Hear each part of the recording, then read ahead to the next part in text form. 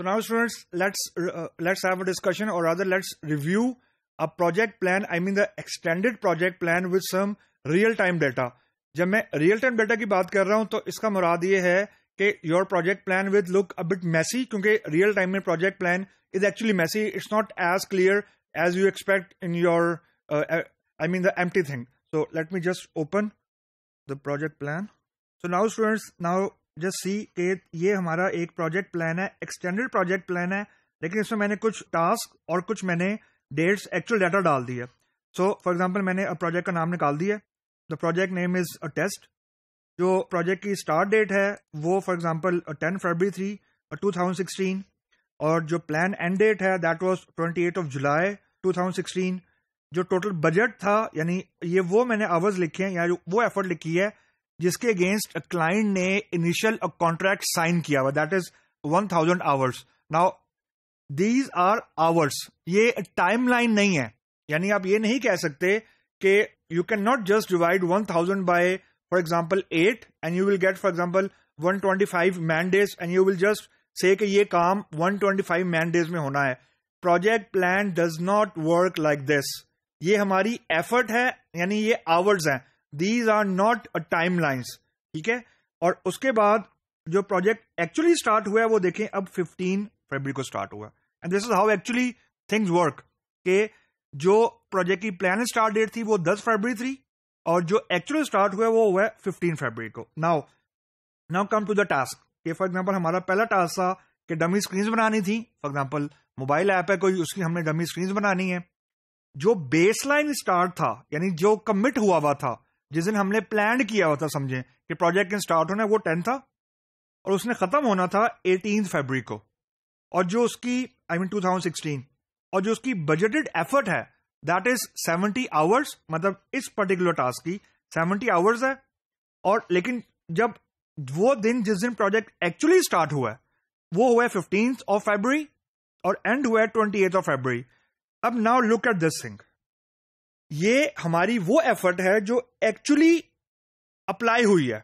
यानी हमने ये पहले सोचा था कि ये जो डमी स्क्रीन वाला टास्क है ये 70 आवर्स में हो जाएगा, और जब एक्चुअली ये टास्क खत्म हुआ है तो ये टास्क पे 70 से ज्यादा घंटे लग गए हैं, दैट इज 110 आवर.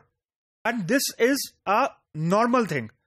असल चीज ये है कि you should be able to track this thing out, कि हमने क्या कमिट किया हुआ था, कितनी देर में कमिट किया हुआ था और कितनी देर में हमने किया है. नाउ जस्ट लुक के बेसलाइन स्टार्ट डेट भी हिट हुई है, बेसलाइन एंड डेट भी चेंज हुई है, और जो बजटेड एफर्ट थी वो भी सेम नहीं है.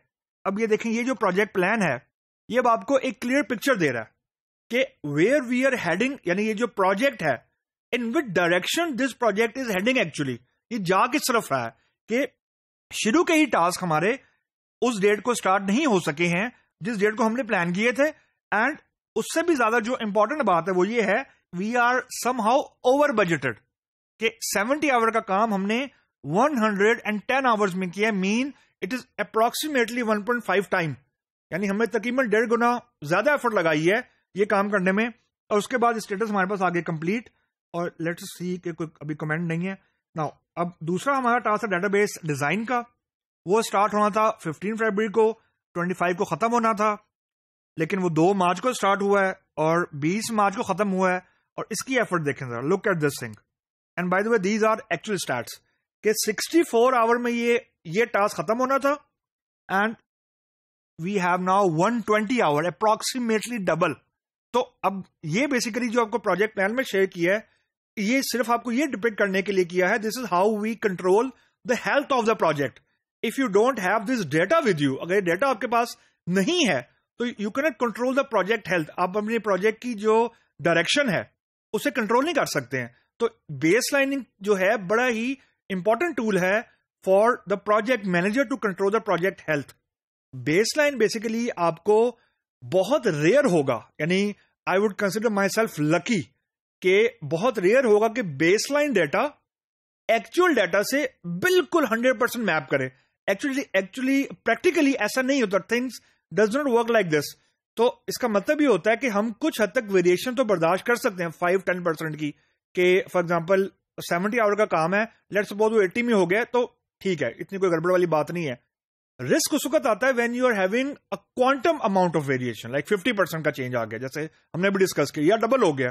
तो अगर हमारे पास ये बेस लाइनिंग नहीं होगी तो we actually want be able to find out कि हाउ मच इन लॉस और how much deviation our project is having in either way. यानी अंडर बजट भी हो सकता है, बिहाइंड स्केड्यूल भी हो सकता है। ये दो ही फैक्टर हैं जो किसी भी प्रोजेक्ट की हेल्थ को डिटरमिन करने में प्रोजेक्ट मैनेजर का बहुत हेल्प करते हैं।